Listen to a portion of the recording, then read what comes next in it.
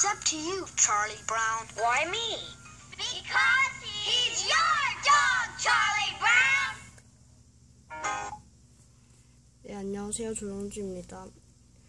지난 시간에 이쪽까지 했었습니다. 네, 그런데 이 장면까지는 이제 앞 상황이, 그러니까 이 뒷 상황에 그 문제가 어떻게 일어났는지 보여주는 그냥 앞장면입니다. 네, 본격적인 건 지금부터입니다. 네, 바로 다음 거 넘어가겠습니다. Dear Daisy Hill Puppy Farm.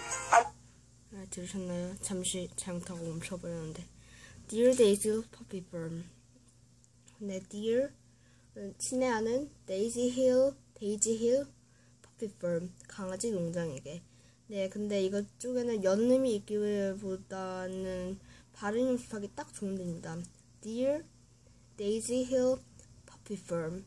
네, 이걸 붙여서 하면 좀 혀가 꼬이거나 그런 분들이 좀 있으실 겁니다. 그러니까 잘 연습해 보시기 바랍니다. Writing in regard to one of your less distinguished alumni. 여기 편집글이 딱 나오니까 얼마나. I'm writing in regard to one of your less distinguished alumni.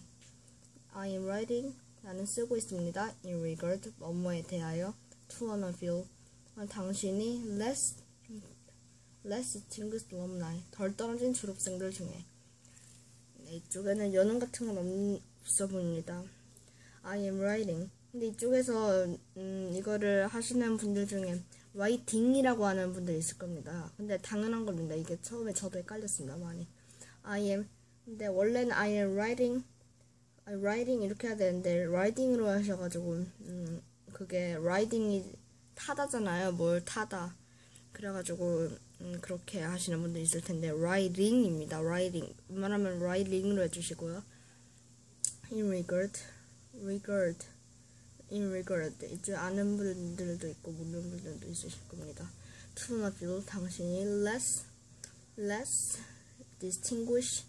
distinguish가 뭡니까? distinguish는 그러니까 less distinguish는 좀 덜 떨어진 그런 겁니다. 그리고 alumni 이거는 졸업생들이란 뜻입니다. 이거 복수입니다. 그러니까 졸업생으로 알아듣지 마시고요. 네, 그럼 다음 거 넘어가겠습니다. Unfortunately, this alumnus is not living up to my expectations. Perhaps. 네, unfortunately, this alumnus is not living up to my expectations. Unfortunately, 불행하게도, this alumnus, 이 졸업생은 is not living up to, 기대대로 살고 있지 않습니다. My expectations, 나의 기대대로. 네, 그래서 이쪽에는 unfortunately, 이쪽에서 좀 많이 연습을 해야 됩니다. 이쪽에서 이런 쪽이 있는데요. unfortunate에서 막아주시고 이 소리를 내시면 되겠습니다. unfortunately. 자연스럽게 unfortunately. 네, 그리고 this alumnus. 이쪽은 아까 alumni랑은 발음이 비슷한데요. 이쪽 alumni가 졸업생들이라면 alumnus는 졸업생이라고 해석하시면 되겠습니다. 그러니까 alumni가 복수라면 alumnus는 단수죠. 그리고 is not living up to my, 이거는 그냥 is not living up to, 이거는 살고 있지 않습니다. 이건 아실 겁니다. My expectations, 나의 기대대로. expectation은 기대란 뜻입니다. 그죠, 명사죠. 근데 s가 이쪽에서 붙는데 지금까지 이 찰리 브라운이 한 가지 스누피한테 한 가지 기대만 하지 않고 많은 기대를 했었는데요. 그것 때문에 복수가 되었습니다. 네, 그 다음에는 어려운 게 없습니다. 바로 다음 거 들어가자면. So refresher course in obedience and the social graces would be appropriate. 네, perhaps.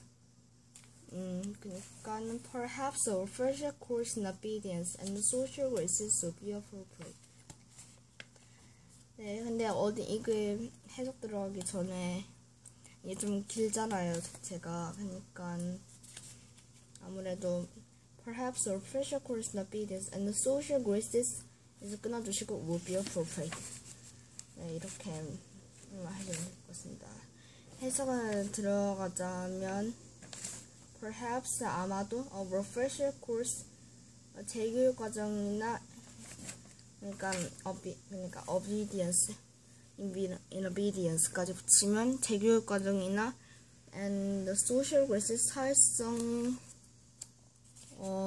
사회성 프로그램이 would be appropriate 필요할 것 같습니다. 이렇게 하시면 되겠고요. 그러니까 이쪽에서 perhaps는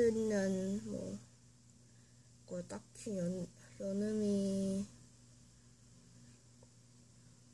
여기 있네요. Perhaps refresher course in에서 obedience잖아요. 근데 course in obedience에서 어가 in에 붙어가지고 in어가 되고 남은 건 obedience가 됩니다. 그리고 the social graces would be appropriate. 네, 딱 어려운 게 없네요. 그러면 마지막 문장 들어가겠습니다. Therefore, I'm going to send them back and have you teach him a little discipline. 네, 들으셨나요? Therefore, I'm going to send it back and have to teach him a little discipline. 이쪽에서도 좀 기니까 끊어줄 수 있는데요. 이쪽은 therefore, I'm going to send it back. back에서 좀 끊어주시고 그리고 and have you teach him a little discipline. 이렇게 외우시면 그러니까 따로따로 외우시면 편하겠습니다. 해석 들어가자면 therefore, 그러므로 I'm going to send it back. 난 그 학생을 다시 보내겠습니다. 그러니까 난 학생을 다시 보내겠습니다. And have to teach more. 네, and have to teach more. 좀 알려주세요. 그에게. 힘은 누굴까요? 바로 스누피입니다. A little discipline. 약간의 규율을. 네, 이렇게 해석하시면 되겠고요. 이쪽에는 연음이 이쪽에 좀 therefore I am going to send it back인데요. 그냥 빨리 하다 보니 I'm으로 하시면 되겠습니다. And have to teach him 여기 있네요. And have to teach him에서 teach him 원래는 teach him 이렇게 나오는데요. teach him 에서 힘에서 빨리 소리가 나면 빠지는 게 H인데요. 그러면 H가 빠지면 힘은 임으로 났습니다. 근데 이게 빨리 발음되다 보면은 teach랑 임이랑 어가 붙어서 teach more 이렇게 됩니다. little discipline 약간의 규율을. 네, 그러면 이쪽까지 하겠습니다. 지금까지 조영주였습니다.